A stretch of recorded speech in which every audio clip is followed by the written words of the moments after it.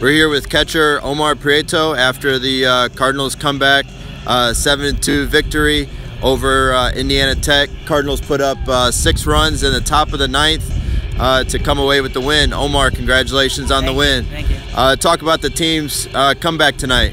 Well, it was awesome. It was awesome. I think we put up good at-bats in the key situation right there.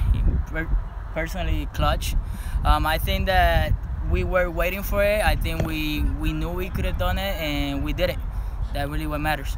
Good. You had 2 doubles earlier in the day to get the Cardinals bats going, and then they finally woke up and everyone got in the 9th. Talk about how the team can carry this over to tomorrow against Davenport. Well, I think this is huge. I think that the vibe right now is perfect, just what we need, and just the fact that we just lost like 2 games against Davenport at our home is kind of like, it's kind of like a setback, but now winning this is motivation just to keep it rolling and get the championship.